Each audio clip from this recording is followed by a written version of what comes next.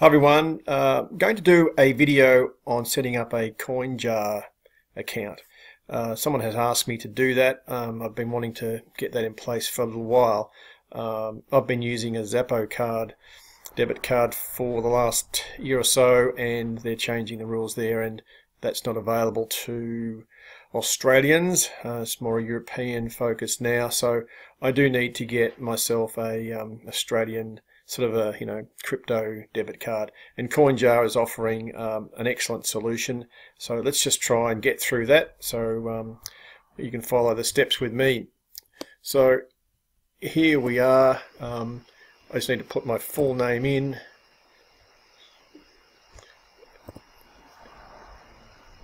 and we're off to signing up.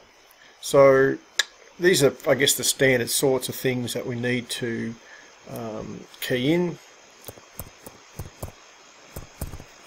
Let's see if it'll accept a simple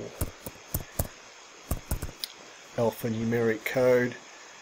Okay. Yeah. Okay, so it's saying my password's not strong enough. I get that, so let's try that again.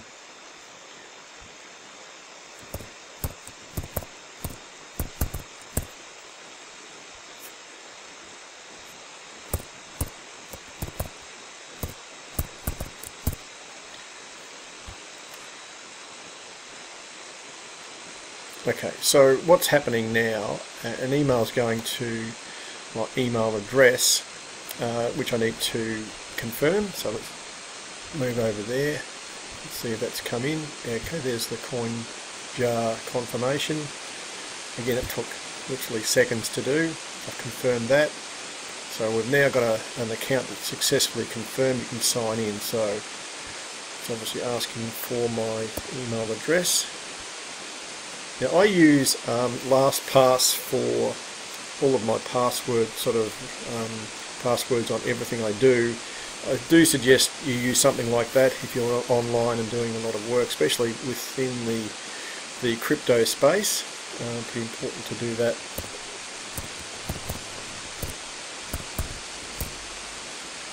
Let's see if we get that up. I don't want Google to save my password, but see how it's come up here on the right up the top. LastPass is asking me to save that password or add it, and I absolutely want to do that. So that's now locked in there, and I don't need to worry about what that password is. So we're going to confirm that we've read the terms of service. Oh, okay. You want to put in a username, but let's just try and put up a picture. I always like to do that. So just show you how to do that. So go to where I hold a bunch of photos of me. So up it goes. Username. Let's make it the wobbles here. The username is available, but choose carefully, this cannot be changed. Well, that's fine by me. I'll use that. The country I'm in, yes, that's fine. In Australia. My mobile number.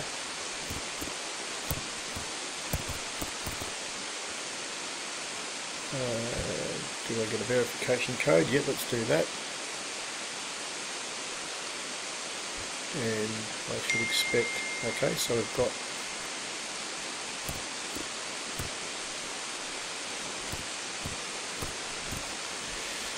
right, cool. So okay, we've now got ourselves a Coinjar account. So what I'll do now, I'll start to work with this and come back with a another video on I guess the everyday use of Coinjar.